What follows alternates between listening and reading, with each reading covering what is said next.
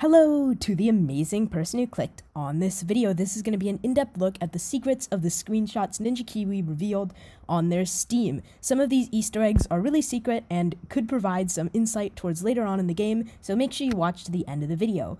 Keep in mind, everything here is speculation, none of this is fully revealed, and without further ado, let's begin. The first two Easter eggs come from this screenshot. In the top left, we see opens Bramble's ability with a little 1 next to it, indicating that this could be some sort of hotkey. In Battles 1, the hotkeys could only place down towers and activate powers, but they couldn't activate activated abilities from the specific things. This could make PC Micro a lot faster than it was in Battles 1 if we're able to use hotkeys to activate activated abilities. Secondly, you'll notice the queue here has 3 Moabs in it, but it only covers a very small part of the screen. Perhaps in Battles 2, we'll be able to send a lot more Bloons in the queue at once, compared to the only 5 or 6 that we could send in Battles 1. This could be really game-breaking, because you could send a ton of Bloons and then get up defense, not worrying about how long it will take for the Bloons to come out, and not consistently sending Bloons once your first set of Bloons is sent.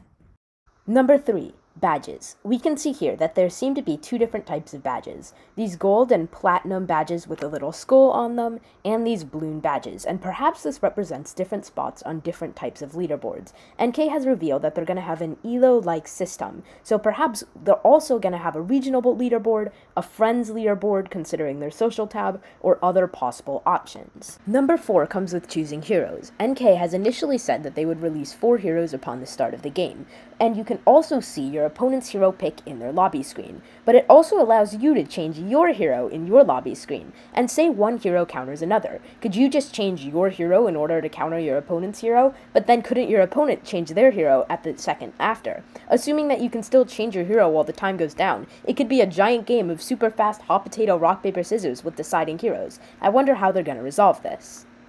I'm crediting Alukian for finding number 5. We can see our money at the top of the screen here, and it appears to be some sort of countdown timer clock in order to see our next eco boost. Something super interesting. 6 is the most interesting by far. In 2 of the screenshots, we can see little Easter eggs etched into the walls of BFB Coliseum, and NK has done things like this before. Hence the teaser of BTD Battles 2.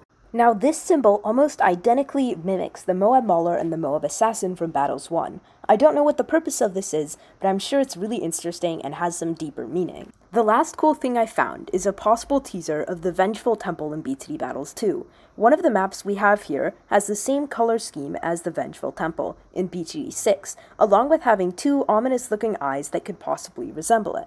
Now that's it for this list. Comment down any possible speculations you have below. This is all speculation, none of this is confirmed, but I'd love to hear what you guys have to say. With that, have an awesome rest of your day everybody. Peace out, I'll see you guys next time. And yeah, Battles 2 hype, let's go!